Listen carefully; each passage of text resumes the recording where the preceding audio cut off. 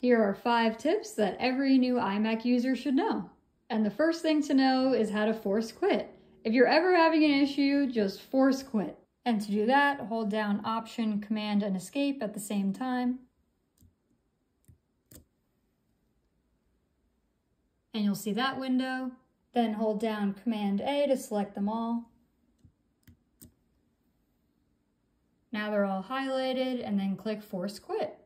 And if that doesn't fix the problem, then you can click and hold the on and off button on the back of the computer until it turns off. The screen will turn black, and then you just turn it on by clicking the on button again. And another thing you should always check for is software updates. And to do that, you can go to System Settings on the bottom. Then go to General, and then Software Update. And then if you have an update, you can hit Upgrade Now.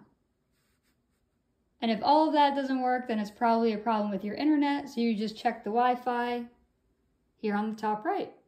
And if your keyboard or your mouse isn't working, it's probably just because they're out of battery, and to charge them, you can use the charging cable that comes in the box. And that's it. Those are the 5 tips that you absolutely need to know if you have an iMac.